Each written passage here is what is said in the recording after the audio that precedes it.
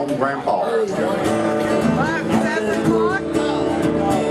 Now many years ago when I was 23, I was married to a widow. She was pretty as can be.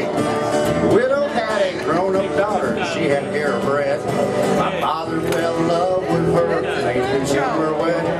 This made by my son-in-law, and it changed my very life. My daughter's now my mother, but she is my father's wife. Even though it brought me joy, I soon became the father of a bouncing baby boy. Now my little baby brother-in-law to dad, and then became my uncle, and that really made me sad. Because if he is my uncle, then he also became brother to the widow's grown-up daughter, who is also my stepmother. I'm my own grandpa.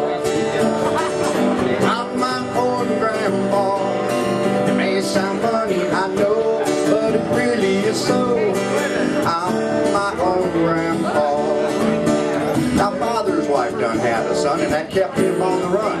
And he became my grandchild, because he is my daughter's son. My wife is now my mother's mother, and that makes me blue. Because although she is my wife, she is my grandmother too. So if my wife is my grandmother, I'm her grandchild.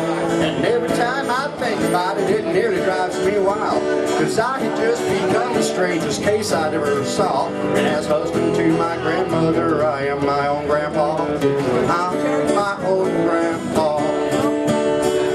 I'm my own grandpa. It may sound funny, I know, but it really is so. I'm my own grandpa. It may sound funny, I know, but it really is so.